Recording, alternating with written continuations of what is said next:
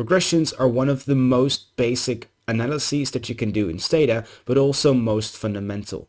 They allow you to basically observe the effect of one variable on another one very efficiently. And today I'll show you how to do this in Stata for normal regressions, fixed effects or random effects regressions, for regressions with interaction terms, and I'll also tell you how to input your standard errors.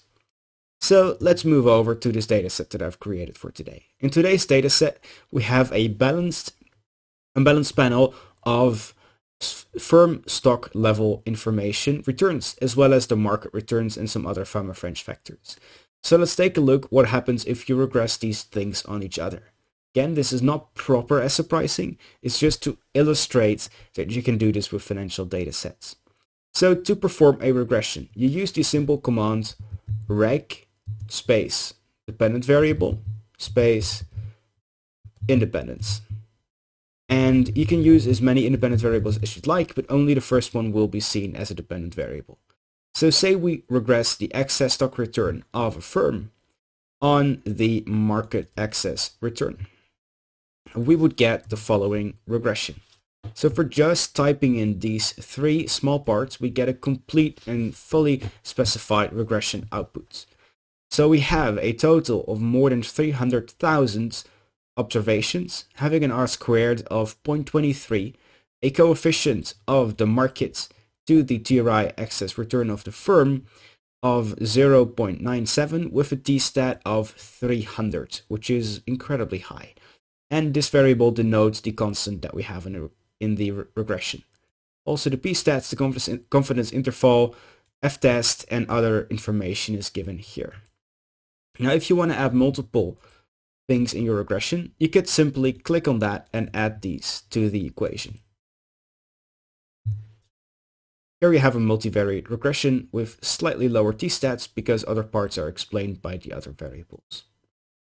Here, therefore, you can see a clear overview of how a basic regression would work. Now, there are a couple of things that you're going to need if you want to make this a more complicated regression. You want to make it a fixed effects model, for instance. First of all, you need to set the dimensions of your dataset. And you do this using the following command. First, you sort your dataset to just make sure that everything is ordered later on once you look at it. So I use my identifier and I use my time variable to do that. Now it goes through sorting and everything is ordered properly. And then I use xt set identifier time.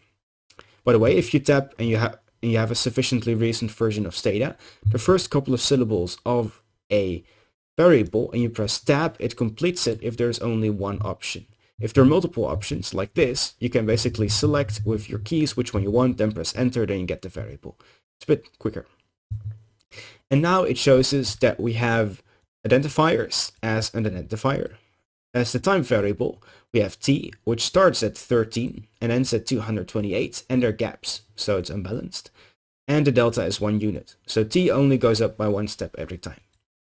After having set this xt set variable, we can start executing xt regressions, which would allow us to make multiple regression analyses. For instance, we again regress our excess return on the market, and this time we make it a fixed effects model, FE. Takes a little bit longer, but then you get a regression that looks somewhat similar to the previous one after introducing fixed effects. If you want to estimate a random effects model, simply change it to RE. You can also estimate a couple of different models here, but these are the most commonly used ones. Now, say for instance that you want to have a regression, a normal regression, that corrects for other aspects as well. Say you wanted to correct for the country of the firm. Now we just have a country variable, so we want to make that into something useful. So let's make egen a country dummy, which is the group of this country. Effectively making a new variable using the egen command that gives us an identifier for each country. And there we have it. Now if we want to introduce one dummy for each of these countries, we would do I dot country. dummy. And then we get a regression that includes all of these dummies individually. So using I dot, you can correct for this aspect. Now our t-stat is still very high. And you can also do this for other variables. For instance, you could introduce it as if it was a continuous variable using C dot, or by simply removing this part. Then you would get a variable like this, where it's just a continuous variable. It is not a scaled variable. It's not an ordinal variable, it's a categorical variable. So we want to use the I dot. And you can also interact this with other variables using the hashtag commands. The hashtag commands ensures that only the interaction term of that thing with another thing is introduced. Say like this. But these other things are not in there separately. So therefore we want to use two hashtags to both introduce country dummies and time dummies to the regression. Now there are many different times and countries in here, so I'll just put in my year to slightly reduce the dimensionality of the dataset regression. And then we should get a whole very big regression containing all of these interaction terms in this way.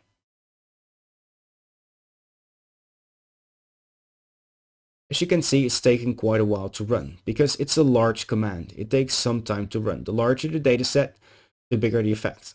And there are many types of collinearities, which are then dropped by the data because there's either no observation in these two interaction terms, or they are the same as another variable that's already in there. So Stata automatically corrects for collinearity to prevent that bias. And you get a very big regression table with all of the information you probably are not really needing, but at least you control for this effect. And then the t-stat went down a little bit. But as you can see, t-stats of 300 are in no way normal. So maybe there are some problems with the standard errors that we estimate.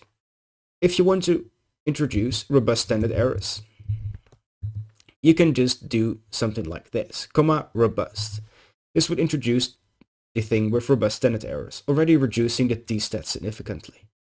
But maybe you want to also use clustered standard errors. So you can use cluster in addition to this, and then type the thing where you want to cluster it at, say the country. Or we can also make it the country dummy.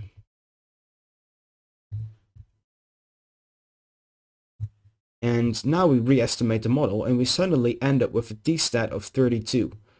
So there's a really big difference depending on the standard errors that you use in this regression.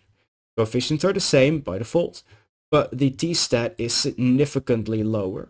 So introducing proper standard errors to a regression model is really fundamental and quite important. Thank you so much for listening, and in the next tutorial I'll consider and tell you how to effectively use and export this information to Excel.